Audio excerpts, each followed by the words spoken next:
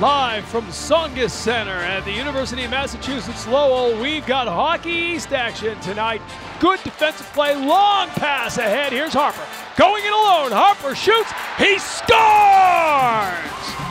They kill off the penalty, they spring Harper. Harper across, they get it to Ferentz, he shoots, he scores!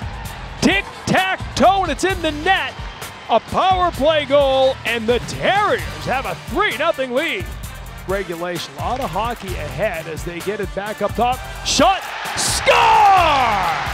There's the response as Blackman fired it in and deflected down off someone and into the net. They've handled the goal scored by Connor Sodergren very well so far in this.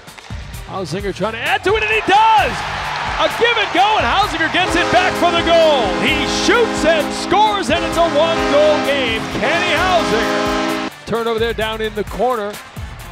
Played out in front, point blank.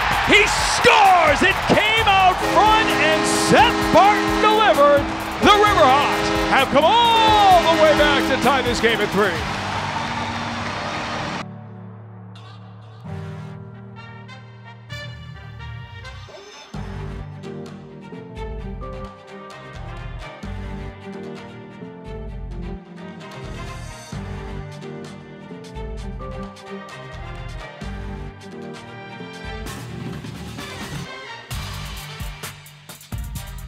One more long pass here, and it's touched by Vlasic, and that will do it. So the Boston University Terriers built a 3-0 lead here on the road. The Riverhawks battle all the way back.